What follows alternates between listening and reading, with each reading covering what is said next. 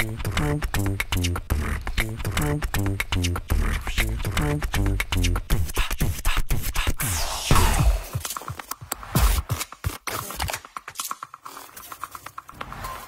edition of Happy Hour, where today, as you can see, we are trying to make sure that when you send that money home, it goes back secure, goes back safe, and we have something that works for you. And to our guest today, I want to say Karibuni. Welcome to OneMicShow. It's always a pleasure to always putting our own in front of us and allowing them to showcase what they can do to us for the community. So my question is, as somebody who works in the technical space also, I just wanted to ask, one of the most fears, especially when it comes to online banking, among so many people, is the cybersecurity aspect of it, especially with important customer data. And in this situation whereby we are asking most of our people who don't have the social security, who are not into that immigration space that they would want to be, to come and register themselves somewhere like a huge database. How protected is this information for your users? Because it will, I'm sure most people will fear the fact of putting their information or putting themselves out there to be in a vulnerability, to be vulnerable. And also, what are some of the measures that you put in place to protect the financial aspect of your customers, especially when they link their bank accounts to you? All right, back to studio. So I'm not sure who the two of you wants to talk about that, the data security part. We'll let the techie do it. Yeah, so thank you so much for that great question. So first and foremost, I think data privacy and information security is very important to us. First, as an organization, as individuals, and of course, being a fintech, as a fintech. And I may have to note that one of our early stage investors that invested in us was IBM, and I'm sure everybody is familiar with IBM.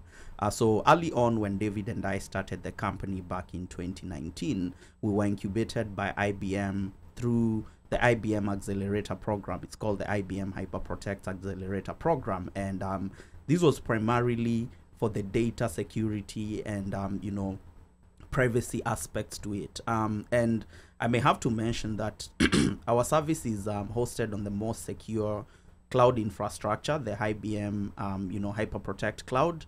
So from a data privacy security, we've taken a lot of measures for us to be able to to make sure that the data and security of our users is well taken care of. And beyond that, being a bank and a financial institution here in the US, we have had to undergo a lot of information security checks and build our platform in a way that complies to all the laws and regulations that govern digital banks and banks in general here in the US. And one of the things that we are currently doing, actually an exercise that is currently undergoing, is vulnerability scanning and penetration tests. So this is a requirement by the federal government here in the US that for you to be able to allow external users to access your service and open bank accounts digitally through your platform, you should be able to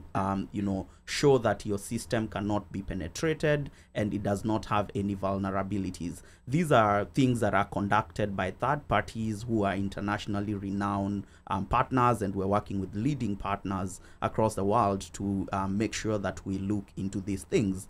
Beyond that, from a privacy perspective, and I'll give an example of Cash App or Venmo. We are riding on the rails of the same partners that Venmo, Cash App, and even other third-party, other financial platforms use. So I'm sure most of you that have used apps here in the US are familiar with Plaid.